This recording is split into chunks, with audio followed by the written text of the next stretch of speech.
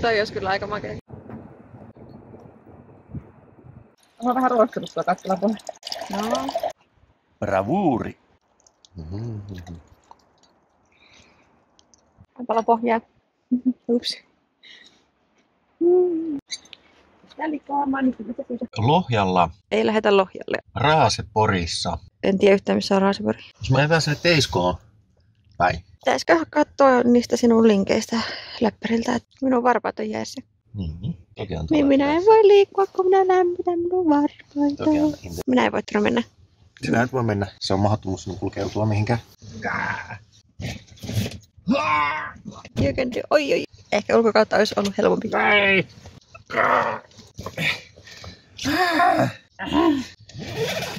Kerroksahti. Ehkä se oli vaan päässä. Eli meidän pitää saada autoakkuun akkua ja pitää lähteä ajamaan jonnekin, kun ei ole nyt muuten ajoa tässä. Niin katsotaan, että löytyisikö joku. Linnatonttia. Tulee hieno valo sieltä sinun kasvoille. Wow. Alright, tontteja. Suomen kartta. Näköala tontti. Se on tuolla. Joo. Sitten taas Suomen kartta. Siellä on nyt ainakin 2. Ja Ylöjärvellä 1. 2 vuorossa on 1. 2 on enemmän, 1 on vähemmän. Kesän viettoon. Se viittaisi siihen, että se on kaavoituksessa mökki, kaava alueella, jolloin kaava määrittelee sen, että sinne saa rakentaa sellaisen mökkirakennuksen, jossa voi olla kesällä, mutta ei saa asua ympärivuotisesti. Mitä se nyt sitten? Sitten on Aitolahti-Tampere, 10 000 neliömetriä, eli 1 hehtaari. Tommonen. Katsotaan mikä noista on ensimmäinen ja mennään siihen. Se on sitten tuolla Järvenmään rannassa. Ja toi 1 on sitten tuolla Epäjärvenmään rannassa kauempana. 3 on sitten vielä kauempana Epempi Järvenmään rannassa. Mennään tohon. Kato semmonen mihin pääsis ajamaan silleen niin kuin... No tuohon pääsee, mennään sinne. Okei. Hei tähtitorni. Pieni koira kakalla. Sekin on kuitenkin askel eteenpäin, se askel taaksepäin. Siihen on joku semmonen hieno viisaus. Jos ei edes lähde kokeilemaan, se ei ainakaan vie eteenpäin. Mutta se, että ottaa askeleen taaksepäin. Kyllä niin epäonnistuminen on suuri lahja. Kärsimys, se on vasta mukavaa. Älä juokse alle, älä juokse alle. Miksi sä juokset tuolla lailla näin? Sitten jos on sillä lailla, että mä olisin niin tajunnut, että sä et juokse alle. Mistä sillä tavalla voi juokse? Takaperin. Askel eteenpäin. Jostakin syystä ei tule semmoinen niin heti jee-fiilis tästä, mutta ehkä sitten kun menee katsomaan, niin vasta ymmärtää. Ja sitten tää se sijainti, kun tää nyt ei kuitenkaan ole mikään akaa. Me tullaan selittämään myöhemmin. Sehän se isoin asia kuitenkin on loppujen lopuksi, että saako sinne rakentaa linnaa vai ei. Ei ole mainittu mitään, että ei saisi mennä yksin, eikä myöskään, että saa mennä yksin. Joten ajetaan siihen ja katsellaan, mikä meininki. Meillä on nyt ainakin tietä. Tämä on liikaa tämmöistä naapurustoaluetta. Kyllä se silti saisi olla vähän niinku korvessa se satulinna. Kitaratunteja. Aikuisille. Ajelee minun takana nuo muut ihmiset ja heillä on kiire. Ja täällä haluttais hengailla ja katsella maisemia. Oi täällä heppoja on ja mustiineja. Vai. Täällä olisi kyllä talli näin lähellä. Mennäänkö, että sä pääsit katsastamaan tai raaputtamaan hevosia tulvasta? Kyllä. Onhan se varmasti turvallista.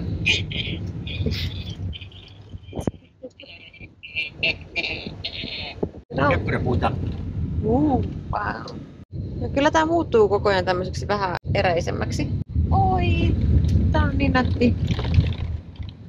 Niin siellä maatiloja, joissa on eläimiä ja peltoa ja kaikkia kasvatetaan. Se on hienoa, mutta semmosia on. Mukavia käydä. Itsehän minä en mitään lähde viljelemään. Ei me olla ehkä semmoisia viljelijöitä. Kyllä mä haluaisin laittaa mansikoita ja perunaa. Onko tämäkin joku juhlatila? Keson ylätalo. Olisiko meidän ollut syytä syödä siitä sitä suklaata? Suklaata? Suklaata. Jos miettii, että sinne linnalle saapuu 100 hengen joukkio, niin tämä on ehkä hieman haastava tie. Ja sitten voisi olla vähän häiriötä ihmisille. Kyllähän näillä on hienot paikat täällä. Onhan täällä vautsi. Vetää niin kuin satumetsästä sitten käy. Jep, mutta hieman haastava tämä kulkeminen on tänne. Jos vertaa vaikka Akaan täydelliseen tonttiin, niin sinne pääsi kuitenkin isoa tietä ihan perille.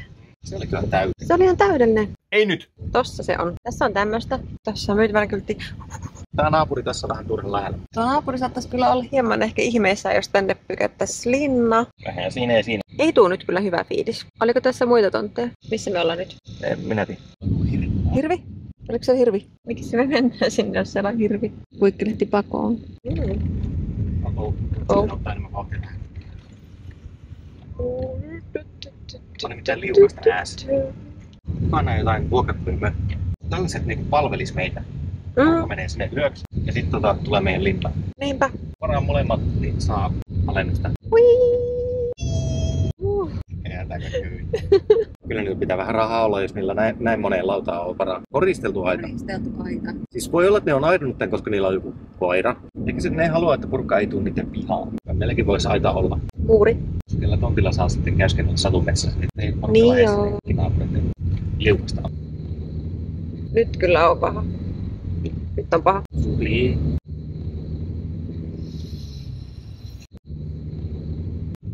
Oi.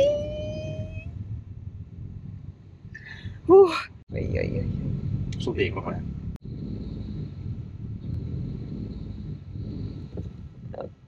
Pääseekö Milja työntämään? Toi mutka, sen peruuttaminen. Vai alamäkkeen mutkaa peruttunut? Pitäisikö me yrittää, että jos sais ajettua vähän tonne niinku penkkaan? Mä vähän yritin sitä, mutta se ainakin tässä kohtaa luisti. No niin.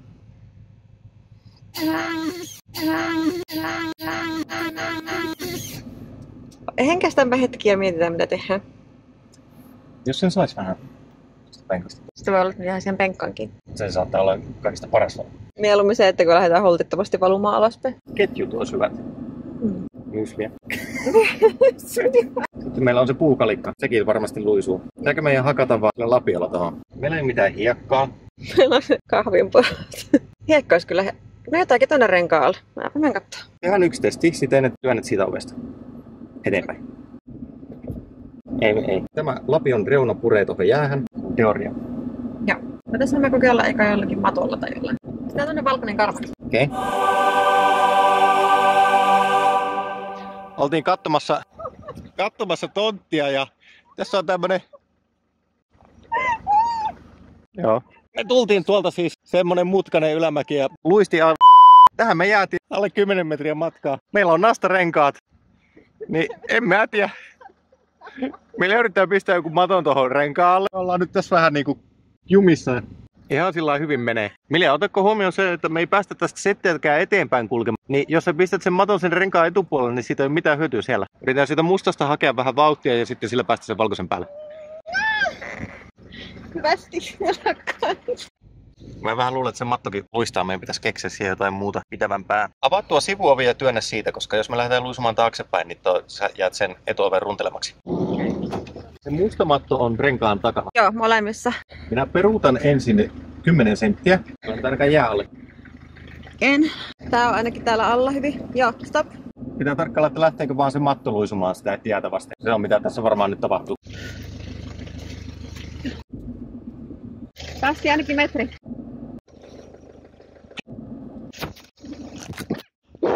Pistetään mä tähän kiinni.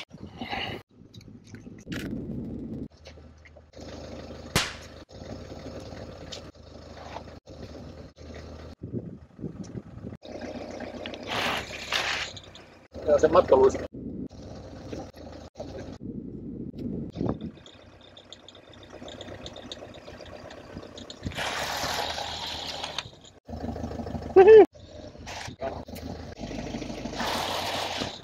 Sitten jos joku tulee meidän taakse, tulee vähän niin kuin hätä, niin eikö se voi työntää meitä? Ei, se ei voi työntää meitä, se jää kans tähän ja sitten nyt oikeesti. Okei.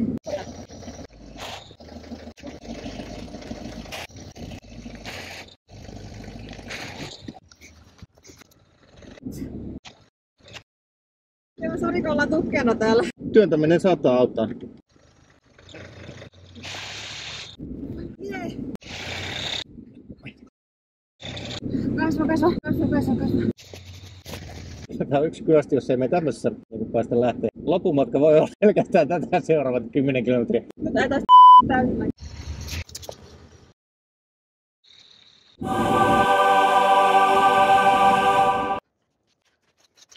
Kiitos ja anteeksi!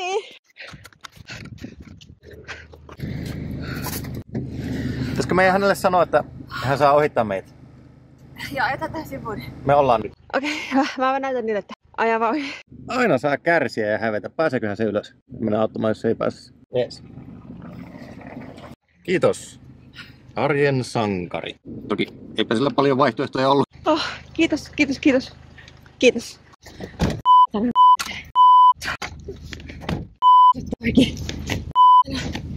Jos me perutaan tonne ja tonne, sitten me joudutaan peruuttamaan tonne päin, sitten me ei enää tohonkin. Haetaan tuolta sitten vauhtia. Koitan kääntää tästä vähän tonne päin, niin päästä peruuttaa tänne. Jos yritetään kääntää niin tohon suuntaan. Mä peruutan nyt johonkin suuntaan. Joo, muista me tultiin sieltä takaa.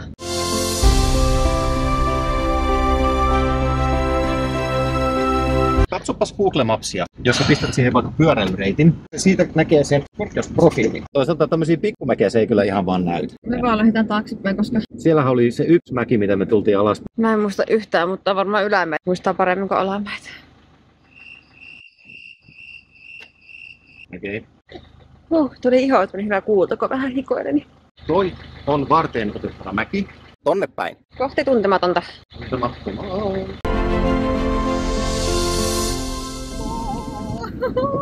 Ei meillä mitään tavaraa jäänyt. Ei, mä otin kaiken. Tässä on jo tämmöistä pehmeitä. Täältä me emme osta tonttia. Täältä maistuu vapaus. Siis mä sanoin heti, että mulla on tästä huono fiilis tästä paikasta. Että ei tää oo meidän. Hei, turvavyöt. Turvavyöt, herra jumala sentään. Onko tuonne pieni koira? Ei. He. Se oli vain jonkun jalat. Just legs.